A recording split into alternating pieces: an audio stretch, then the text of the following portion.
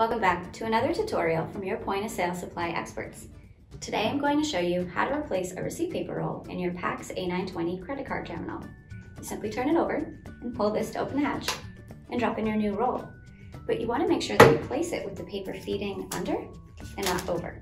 That's because underneath is where the thermal side is, and that's the side that's going to image. So pull out some paper, drop it in, close it, tear off the excess, and you are ready to roll.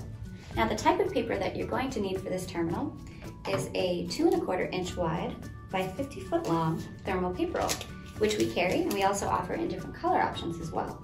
And to make it super simple, we partnered with PAX to create an app in their marketplace.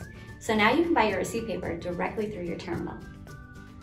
Find it by searching POS Supply Solutions or Buy POS Paper in the PAX Store on any PAX SmartPOS device. Select your terminal and you will be automatically presented with the paper roll products that fit your machine.